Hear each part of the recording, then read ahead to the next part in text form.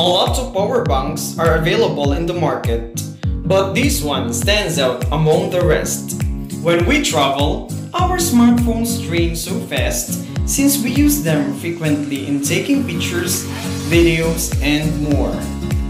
Thus, power bank should be included in our must-have so we won't run out of battery in capturing wonderful memories in our travel. It is compact and indeed lightweight.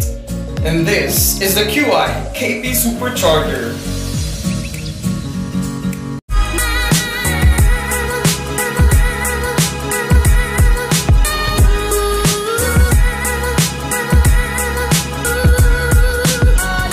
Hello Tminatics, welcome to another video of tech review, and at this time we're going to review a power bank.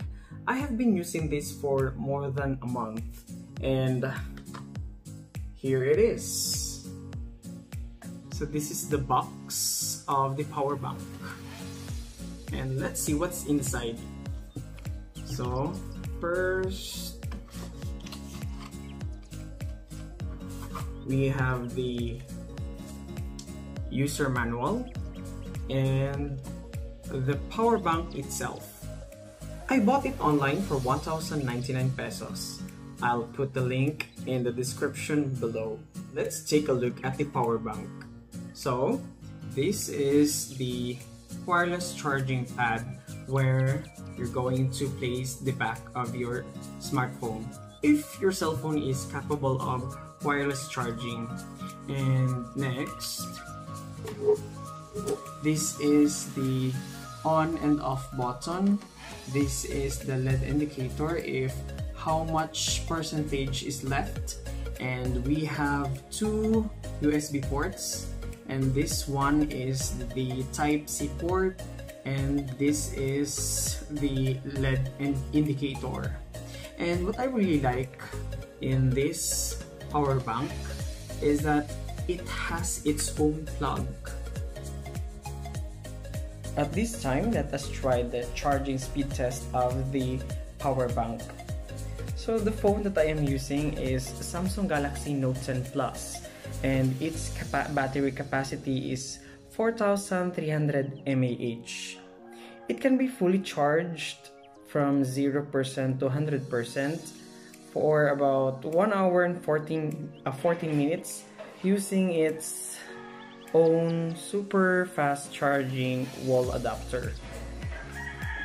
And at this time, the percentage of my cell phone is 72. As you can see here, it's 72%.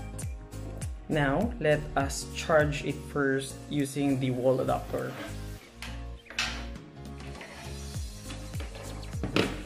Okay, let's plug it in.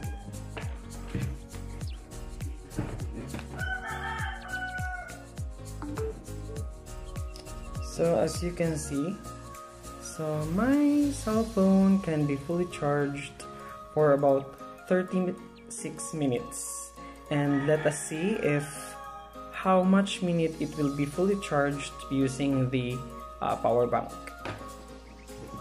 So let's remove this.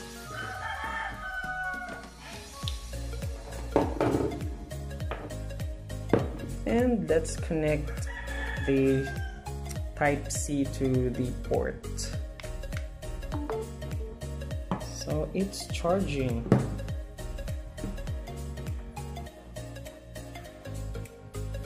As you can see,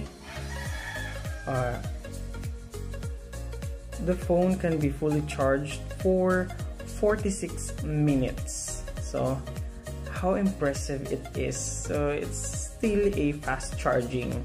Now let's try to charge it in the USB port. So I'm gonna use an adapter here.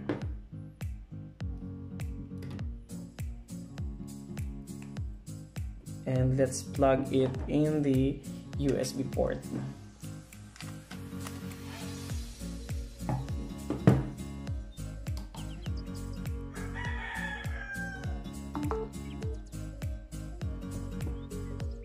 What's this? check your charger connection. Make sure that the cable and charger are properly connected. Let's plug it again properly.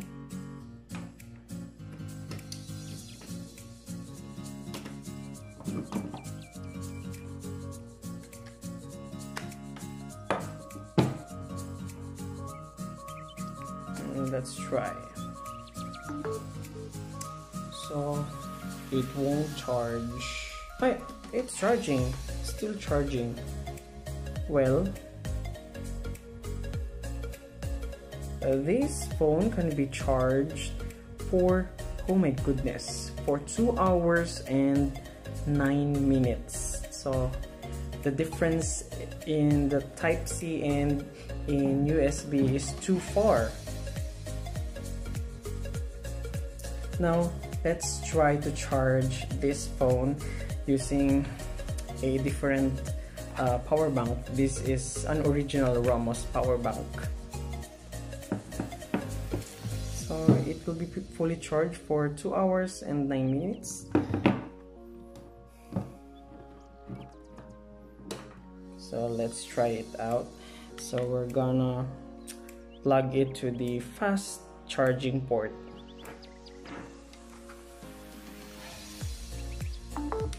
Okay, and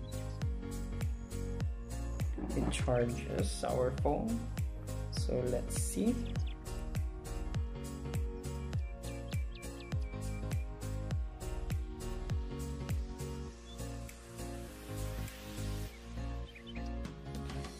Okay, it's the same, almost the same in the USB port in the power bank.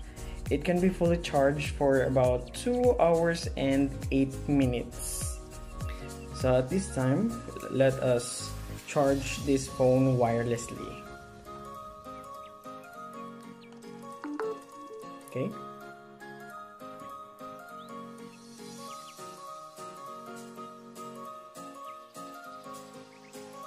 Surprisingly, if you're going to charge this phone for wirelessly, it can be fully charged for 1 hour and 8 minutes. As you can remember, it is 1 hour faster than the fast charging of this power bank and also this one. So as I have observed, this is the fastest charging in this power bank, and this is the second one, and this is the last one. I'm going to give the pros and cons of this power bank. So first, it has a wireless charging feature. Actually, I'm not fond of it, but sometimes we can use it. For example, you're going to dip your cell phone into the water because you want to take a picture or a video under the water. So your phone will notify you not to charge your cell phone through wire. So that's the time you can use the wireless charging feature of this power bank because it's safer to use if your cell phone is still wet. And next, this power bank has a Type-C port. As you have seen a while ago, the Type-C has the fastest charging among other ports. And next, so this power bank is small, compact, and lightweight.